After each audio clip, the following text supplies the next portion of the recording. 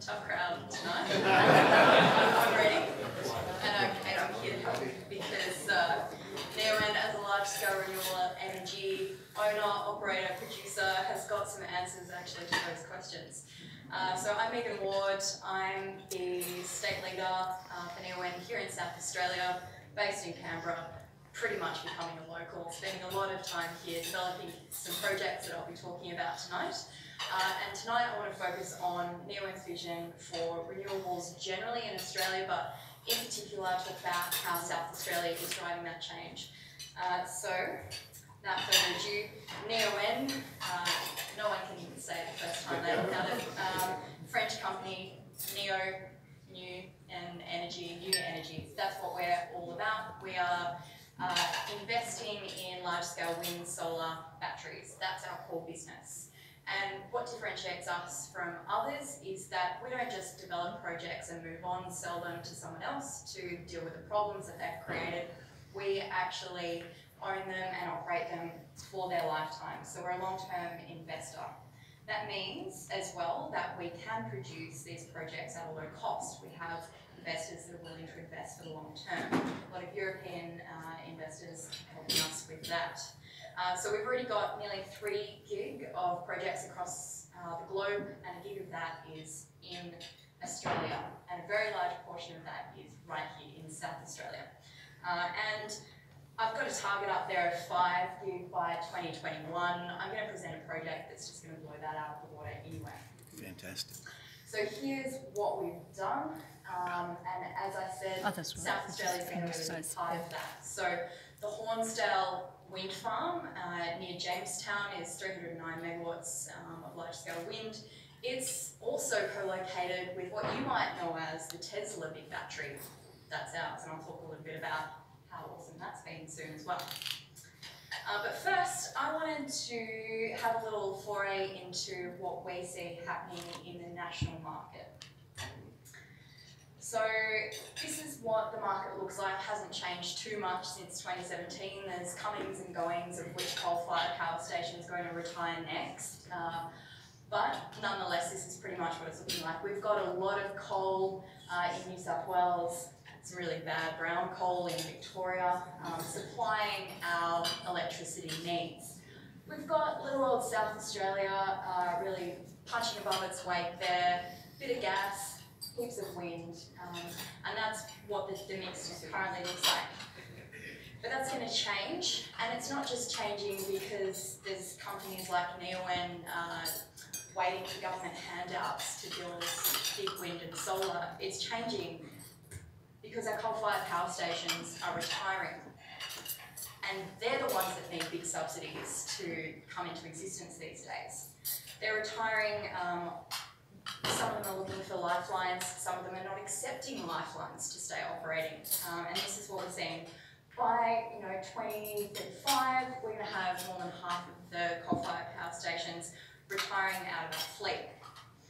Not because someone's necessarily driving that, just that's the natural end of their life cycle. So that's problem one, opportunity one perhaps.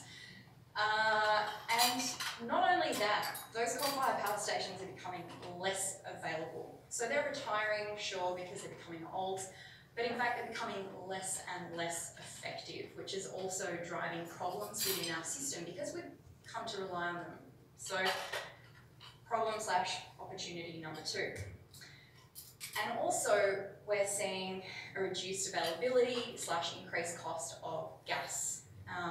That's all being driven by LNG exports, which we've been obviously hearing a lot about in the media, and whether or not we should have local reservations and so on. But regardless of all of that, what we're seeing is the demand in that red is just skyrocketing, right? So that is also driving, anyone going back to Economics 101, an increase in the price, which means that it's becoming more and more expensive for our gas-fired generators to operate.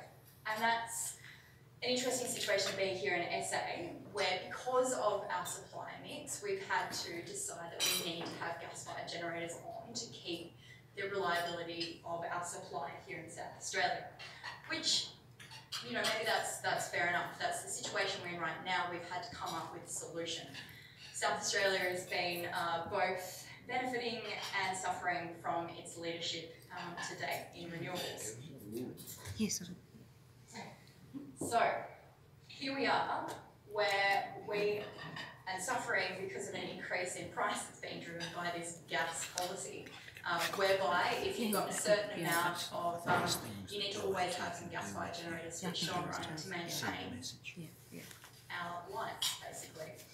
All right, so given all of that that's happened, forecast your mind another 20 years or so, we're going to need to build another 29 or maybe even more South Australias to meet that gap and change in generation and supply that's going to be happening across the NEM. Sounds like an opportunity for someone like me, anyone else developing renewables in the room.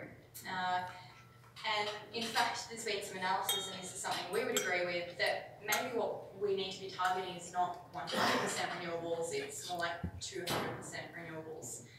And so certainly, SA has got a head start here to capitalise on the knowledge that we have in the room, the expertise that we've been developing, given that we had this problem of the lights going out, and we came up with some solutions to respond to that, which I'll talk about. So, given all of that, without really trying too hard, and without any particular push, obviously we've got policies wrapping up that are supporting large-scale renewables. Regardless of anything that's happening, we're really on track for Australia to be 50% renewable in the next couple of years and 100% by 2032. Pretty cool. So how does South Australia capitalise on that opportunity? Well, we're already 50% renewable, so we've done that. And despite some government targets, I think there's a good chance that South Australia will be renewable ahead of the government's targets for 100% by 2030. What's driving that is the amazing natural resources that we have here in the state. And the thing that's going to allow us to move beyond 50%, which does seem to be the point at which systems struggle, is the fact that we have got this overlay of amazing wind and amazing solar, and it's happening at just the right times of day, and I'll talk a little bit about exactly how we see that working. There's not many other places in Australia where you get that really good overlay of excellent wind and excellent solar. So here's South Australia's natural competitive advantage right there. It's not enough though. Just being naturally talented doesn't always get you places. Sometimes you need a bit of help, right? So here we've also got a state government, and I'll acknowledge as well that we've had strong leadership from one government to the next. So it hasn't changed. We haven't gotten stuck in some kind of let's go back to, you know, the dark ages over here. We're just picking things up and moving on to the next thing. We're acknowledging the successes that we've already had and moving on. At the same time as well, government is not just providing a nice policy framework, but also providing direct financial support. Interesting question about Port Augusta. Probably don't have time to talk about it, but I'd love to have a chat to you about it later. So the government did step in and assisted with the Hornsdale Power Reserve, better known as the Tesla Big Battery. This is our project, as I mentioned. It's 100 megawatts and it is co-located with our wind farm. Importantly, much of it, 70 megawatts, is reserved to deliver critical functions to stabilise the local grid, and it's been delivering. The rest, the little 30 megawatts, we get to play with in the market. And so here is a real example, and I encourage you to dig up this report and have a look, is an analysis of a real event late last year after the battery had been in operation for 9 months or so. It really demonstrated the results that it could deliver for consumers here in South Australia. And this is a little known story, I guess, of the time the lights stayed on. We all hear about the time the lights go out, but this time probably you were going about day-to-day life and you didn't notice that New South Wales, Victoria, all started shedding load. South Australia, for the first time, was able to actually island from the rest of the network and continue operating. And the reason that that happened is that what's showing in this graph is that in the space of literally less than a minute, the battery, it went from sitting around, it was charging at the time, it got a signal to say that the frequency in the network had gone outside the limits that were allowed, which are those dotted lines that you can see there. It was starting to dip below that critical point of 49.8. And so the battery was like, all right, here we go. In less than the blink of an eye, it was responding, reacting, bringing that frequency back down. We then had another event, and so it was all set off by a lightning strike in Queensland, which saw the Queensland interconnected trip. Then we had another interconnected trip. We went, all right, we'll go the other way, we'll start drawing power again. So this battery, in less than a minute, has single-handedly kept the lights on here in South Australia. Not a story we hear about a lot because it's not that exciting, I guess, the fact that the power system did exactly what it was meant to do. And the fact is that batteries can do this better than their counterparts in coal and gas, who we've come to rely on. We can follow any frequency signal faster than they can. And this is all happening whilst we are starting to erode the market share that these incumbents have created for themselves. So we've been saving consumers by getting in, chipping away, needing less to be delivering these services. So saving $40 million in the first year of operation for SA consumers. Not $40 million that I've been making and getting off to the Bahamas, unfortunately. And in the interest of time, what I'll move on and is say that now we are looking at projects that bring all of this together.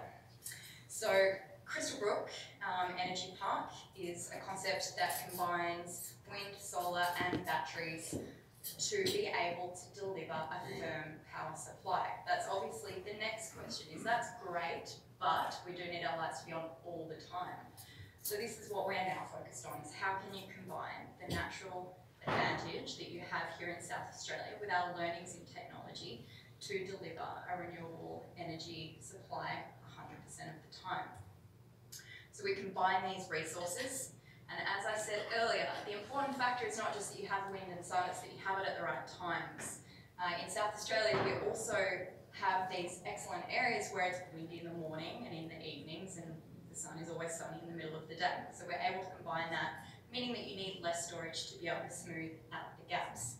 So we're very focused on this and how that can start to bring down the cost of electricity, and importantly start to support new industries.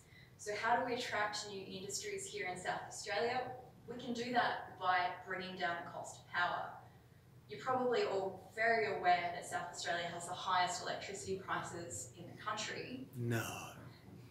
That's not that attractive to someone trying to build an energy-intensive industry. But like I said, I'm from Neoen and I'm here to help. So 40% lower the current electricity prices with this pretty small project, really, when it comes down to it. And we're going to support that with more poles and wires. So the South Australian Government, Electronet, New South Wales are all working together to develop a project to also connect South Australia into New South Wales. Currently, they're looking at as how great South Australia can get a bit more reliability from New South Wales. I'm looking at that in terms of why don't we just export this amazing resource that we have here in South Australia into New South Wales. That's going to drive prices down here and in New South Wales. So I think what we're going to see with this project is bigger projects coming on sooner, which is going to drive down prices ultimately for consumers. I get a lot of questions often about, in my role in development, I'm talking to farmers, often signing up land and so on. Everyone still thinks that high prices are being driven by renewables, and if you want to chat about that, I'm very happy to do that also. And so the last thing I wanted to chat about is the project we're calling the Goyder Renewable Zone. it was too big to be a park or something like that. It's really an excellent opportunity to show what renewables can do next. So this project at full potential, and it was announced formally last week, could be 2 gig of wind, gig of solar, 1.5 gig or so of batteries. The first stage is going to be a small component of that and can happen without the interconnector. Subsequent stages currently do rely on the interconnector. The strategy is build cheap renewables here in South Australia, export it into New South Wales. Unless someone would like to build a very large hydrogen plant here, which we would also be keen to do. Excellent. Lots of opportunities. Excellent. So, as I said, likely to build across many stages. Combined wind solar storage, again, just taking that concept from earlier, making it bigger, making it cheaper. And so we're going to start replacing the functions that we're seeing of gas generators here, coal generators in New South Wales. And the really last thing that I wanted to touch on, given where we are tonight, is the next place for renewables to also evolve into is to continue to learn and to grow as contributors to the local economy. We've started doing that in a small way, but we're starting to grow and discover really the benefits that renewables can deliver to local communities. It's quite amazing to be working on a project where you can actually involve 40 plus local families in the construction of the project. They get to own the land that your infrastructure is on. They continue to own that while you're there. Will contribute to community funds. Obviously there's a big boom of jobs, but then there is a long ongoing also local workforce, and we'll continue to work with council and programs to try and actually upskill locals to participate in those ongoing employment opportunities as well.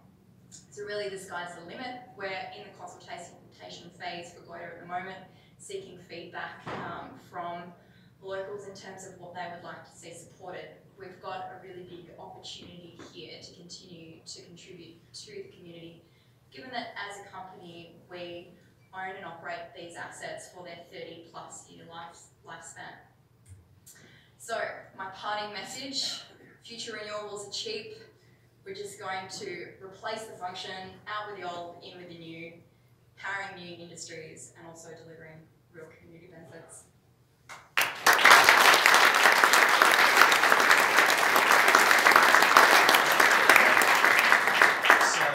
I'm proud to stand next to somebody who knows that size really does matter. And I want to start the questions with, you already have the largest battery in the world. Is that what you want to do with GOITA, is keep the title? Oh yeah, absolutely. It's very important to me personally. No, look, it's not just about bigger is better, but honestly, I guess what we're seeing is that the reality is you can't go to 100% renewables without something else there to back it up. This is probably not going to be the biggest battery forever, but we'll keep trying to hold that title for as long as we can. Well, I think Hornsdale Power Reserve still holds the title, does it not? It does. I think there's a couple of batteries going on in the United States which are going to take the title once they finish in at the end of 2020, I believe. But if you were to build that 1.5 gigawatt battery, that would take it back. Yeah, I think we might be safe. Any other questions? You briefly touched on potential for hydrogen as a form of power generation when you touched on GOITA. Do you want to expand on the potential for hydrogen? I do. So actually we did a lot of work looking at the opportunity for hydrogen at Crystal Brook as well. Again, applying this concept of you've actually got a pretty stable power supply, and you can also at the same time trade in the market to capitalise on high market price events, have this flexible load to deliver hydrogen. There's a really good opportunity there. So probably from our point of view, perhaps where we see hydrogen going is not so much as converting back to generate electricity, but potentially for future exports. There's certainly a lot of growing interest to some of our surrounding neighbours, Japan, Korea, Singapore, in importing an energy supply that is clean, green, and not susceptible in the same way that, say, an undersea cable would be to interference. So being able to have a network of hydrogen supplied on ships could potentially be very attractive. Something that they're working on and something that our focus is, generally speaking, how cheap can we make this electricity? Because the cheaper you can make the electricity, the cheaper you can make the hydrogen. That's really all it comes down to. It's pretty much influenced by electricity price, whether or not you have pricing come. These are the key things that drive whether or not hydrogen is going to be successful. I think there's certainly a lot of buzz growing in that. Definitely something that we're following closely. But yeah, I think there's a lot of challenges in getting an international supply chain happening potentially. Hi, Chris Ryan, how are you? Good. I often see the wholesale price go negative. What sort of opportunities do you see there? Yeah, charging batteries, that's a good time. No, it's certainly a challenge, right, where the entire industry is looking at negative pricing in the middle of the day for solar. So definitely that's another case for batteries. It's another case for being able to sell a firm product, right? This is why it's not just that we're doing this out of the goodness of our hearts, it is a business strategy as well, right? We're trying to develop a product that we think will be attractive to new players like the industry. Government PPAs and so on are a thing of the past. We need to actually just be getting out there and competing with the incumbents and being able to provide a product that's going to be attractive to people that need a lot of electricity. Any more questions? Yes. Just wondered with SF6 being concerned with this sort of industry, is there any R&D going into that? And is it taking that out? Sorry. SF6, it's a gas. What is that? Oh, sorry. Sorry, can you explain that further?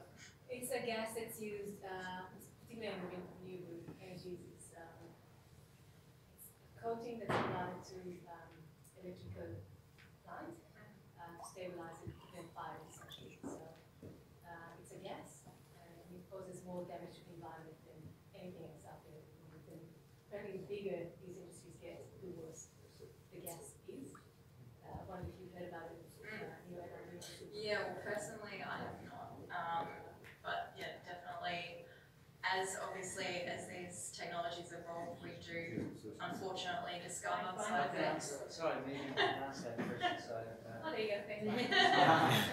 so Jeff's reference to the engineer for the Neoen project. I have to say that there's no SF6 at wholesale. Right. This is why we work with suppliers that know what they're talking about. Any more questions? Put your hands together and thank